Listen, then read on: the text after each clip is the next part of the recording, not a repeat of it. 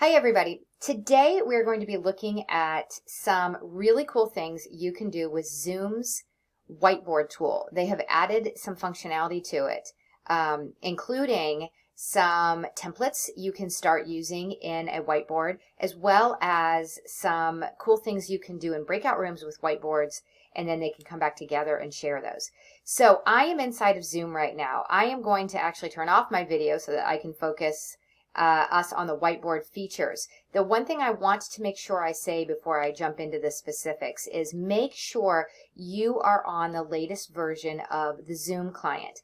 You can double check that by clicking inside the Zoom client itself in the upper right hand corner where your picture or icon or initials are. You can click on that and choose to check for updates. So this is just recently released in the end of January of 2023. So make sure you're on the newest version so you can see all of these cool features. So I am going to stop my video and show you some of the great things you can do with the Zoom whiteboard. Okay, so within Zoom, of course, you start your Zoom just like you always do. But one of the things that we will see down here are whiteboards. And when we click on this, we will see this load. We're going to see here a few that I've already pulled up before. I can choose those. You can see I was doing a little testing. You've got some other options over here. Recent, some things that, again, I've already worked on. My whiteboards, anything that I specifically started, some that were shared to me, any that I starred. But you also see this cool thing over here called templates, where you can start with a template on the whiteboard to give your class a jumping off point for whatever it is you're talking about. And you can see some of the options here, and you can search a lot of different things that will allow you to, again, give yourself a jumping off point. If we pulled in one of these, let's say we choose this one. It's going to ask us if we want to use this one, gives you a little more information about it. We'll go ahead and use it. It's doing this for us. And then we have a couple of options here, and these are important. The first one is, do you want all of your users to be granted edit access? You want them to actually type and click and do all the things while you're all working together. Or do you want them to just view it and you are going to update that? So maybe you're working as a class and you just want a brainstorming session, but you want to be in control over what's being typed or what's being added. You choose the presenting. But if you genuinely want them to actually click and add their components as well, you want that first one. This is kind of neat. Do you want users to have access to the board after the meeting? So you can choose that yes or no. I'll go ahead and leave a collaborating on here. All right, so this came in, and you can see that this is the template where we're starting from here. You can see over here on the left all of the different options that we can add to this whiteboard. Now, we could have started with a blank one, so we would have had nothing. We did start with this, which is completely fine, but you can still add anything you want to this. Here's a drawing, which is literally what it sounds like. Highlighter and pen, how thick do you want it to be? So then I can start drawing. We've got some shape options here that will allow you to add in equations or different shapes or flowchart type of shapes. So I can drag and allow that in there. When we do that, you can see we can add some text. We can add another shape. We can fill it with a color if we wanted to. And we can also change the outline of it if we wanted to. A few other options in here as well where you want to send it to the back or bring it to the front, meaning it's layered with another image. We can duplicate it, delete it, copy paste it, and so on. Okay, so shapes. Lines, double arrow or single arrow. Let's say we do want a line. Got some options here as well. We can label this with a text on the line, which is pretty neat. The color of it, the kind of connector that we want. We can thickness, and again, some of those options we already saw with our shape. Okay. We can also just add in text. This might be helpful for this area. So let's say I want to add in text here, and I want to say topic 1. Whoops. And so on. That's how we can add components to our template that's already here. You can also change this text here if I wanted to. And we can change some things with the sticky note, which is also an option over here, but they came with this template. We can change the color. We can actually add a little emoji to it. So you might want students to say, what do you think about this? They can actually add an emoji that says thumbs up. I like that one. You can see that number right there. A few other options, again, that we saw in the past. Okay, again, you could add another sticky note if you wanted to. We could add it maybe up here if we wanted to add some additional components. We have a few more templates. So if we wanted to add in another template, and we could add in another page to this whiteboard if we wanted to. Here's those same templates we saw before.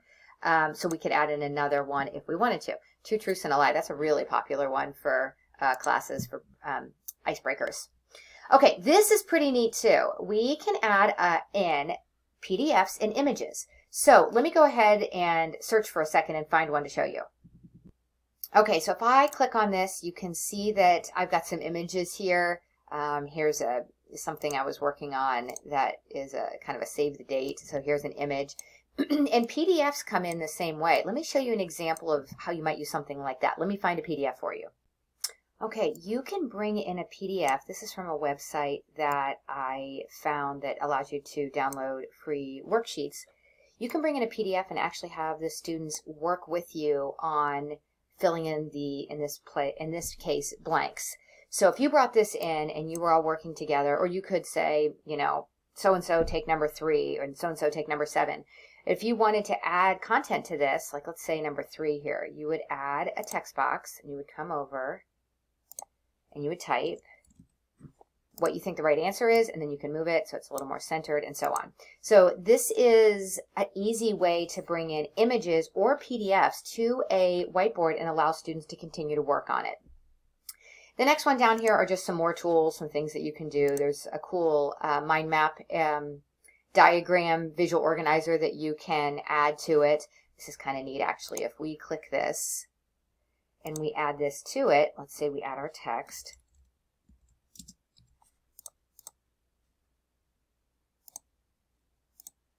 Okay, you can add circles or additional components to one side or the other. So let's say I add it here and it draws the line for me and I can add more text. And let's say I'm over here and I add this and it'll draw more text this way.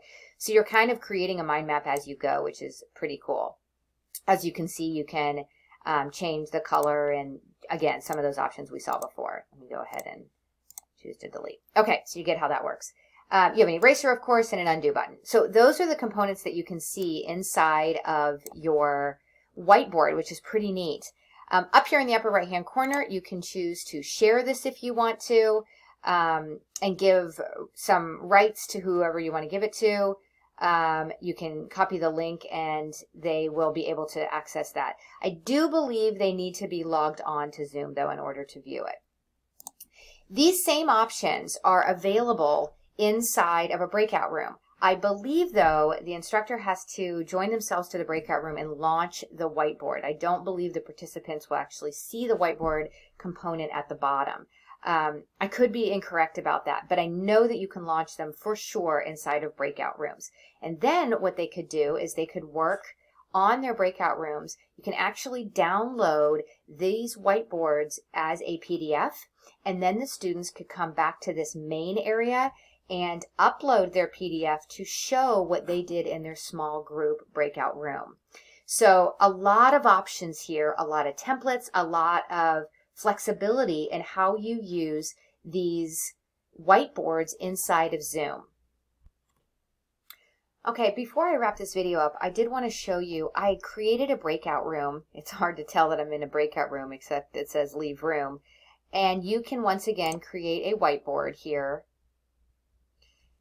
Know that your whiteboards are always saved inside of your account. So this is the one we were just playing around with in the main board, and you can bring these up at any time. So I'll go ahead and say new whiteboard this time. Here's my breakout room whiteboard that I can then do everything I want to do that I was doing before, but now I'm in a breakout room. I wanted to show you that inside those breakout rooms, as I mentioned before, you can actually export these as a PDF. So as students are in these breakout rooms and they work together, they can export this as a PDF, hold on to it onto their hard drive or wherever they want to save it. And then when they come back to the main room, they could then import that back into the main area. So let me just add some text here.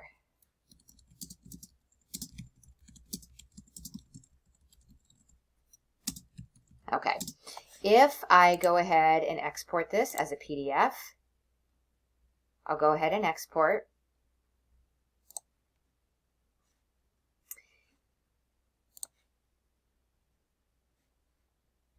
This, I want you to see that this will show you where it's being stored. It's actually saved inside of my Zoom area, which makes sense. So it dates it, time and date stamps it, and here is the PDF that I created from this session. So if I go ahead and leave my breakout room and go back to the main area, I want to show you that I can upload this. So here I am back in my main session, and I am going to go ahead back to my whiteboard area. I'm going to bring back my whiteboard.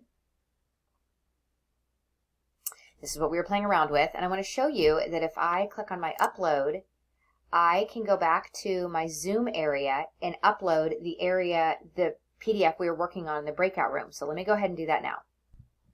All right, here I am back in this same Zoom meeting I found before. Here's my PDF, and if I open it, it'll take a second to bring in, and here's my really in-depth brainstorming session PDF that I saved for my breakout room. So this could be really powerful in that you could have students work and bring back their ideas and share them. One thing that's also worth mentioning is you can change, if you're getting a little crowded here on the screen, you can zoom out, of course, and zoom in, and you also have this option that says fit to screen, so that you can kind of fit everything on one screen. So know that that's here too. One last thing I wanted to mention, I told you you could have multiple pages inside of a whiteboard. If you click on this little icon down here at the bottom, you can see I've got page 1. I can also create a page 2 so that we can keep going and keep growing whatever we are working on our whiteboard here. So there are a lot of options that you can do with this Zoom breakout, or rather Zoom whiteboard, both in a main session and in a breakout area, so that you can keep students engaged during your Zoom session. If you have any questions, let me know. I'm also going to include in Zoom's page for getting started using whiteboards, their user guide, in the description in this video area so that you can access that as well. So good luck with that. I hope you find this to be super engaging and really helpful in moving your class forward in a Zoom session with your students collaborating with you and with each other.